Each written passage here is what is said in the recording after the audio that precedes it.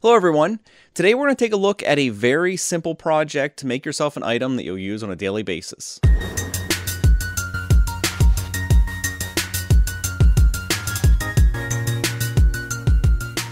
So today we are talking about coasters of all things, and this is a very simple, basic project that I wanted to share with you because I know there's a lot of people in the community that like the more practical prints as opposed to the benchies and hairy lions and that sort of thing.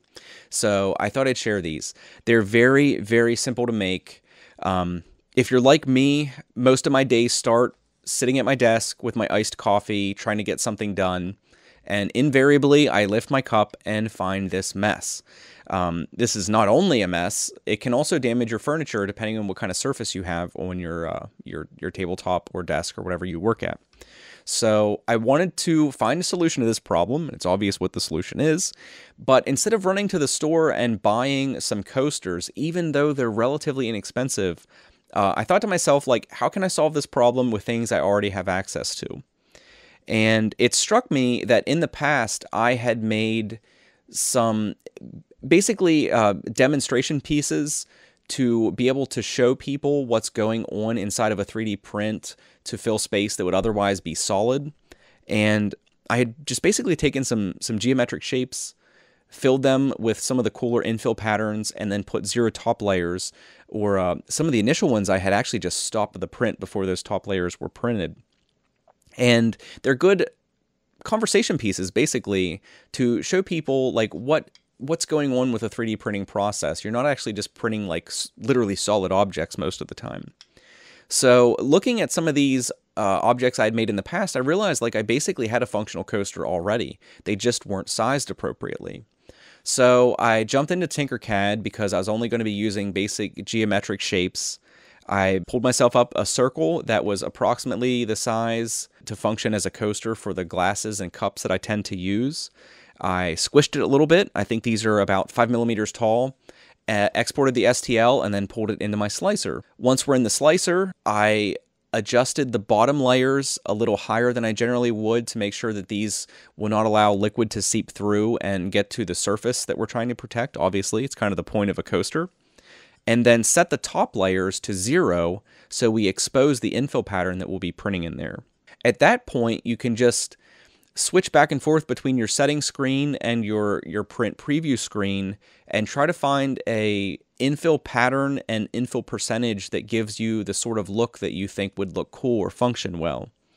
As you can see here, I just tried a couple different examples. We have a larger honeycomb, the kind of wiggle infill, and then the triangle infill, which is actually one of the coasters that I use on a daily basis. And you can see with almost literally zero effort, you can make some fairly cool items that are very functional little coasters. If you want to kind of take these to the next level, I mean, you do have a functional coaster at that point if you just print these out as is. But if you're like me and just, you know, are the perpetual tinkerer, I actually took some felt and cork with some of this. This is just a adhesive that I happen to have on hand. This is like a 3M photo mount that actually works fairly well for almost everything. But I sprayed both pieces with some photo mount, glued them together, and then trimmed the excess. And you can see I have one that has felt on the bottom and one that has cork on the bottom. Felt is pretty easy to work with, and you can cut this to basically any shape.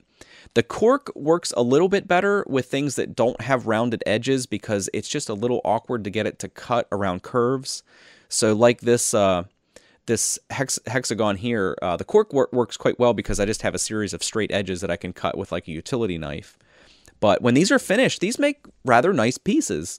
And I can already kind of foresee customizing this this STL a little bit, maybe with some initials or some really basic imagery, and giving these away as gifts during the holidays or for birthdays and stuff, because they do really make nice finished projects.